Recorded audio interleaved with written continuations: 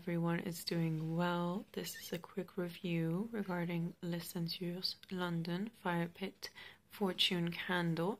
I have clearly been burning this candle for such a long time, and it's not been the best of experiences. I think this costed almost £50, within the 40s range, and I would not recommend this. The smell is incredibly weak.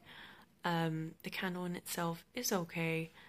It has a little bit of a spark that happens if you don't actually trim the actual wick properly before use. It's a decent candle, but the smell is again very weak, so what you pay for is definitely not what you get in here.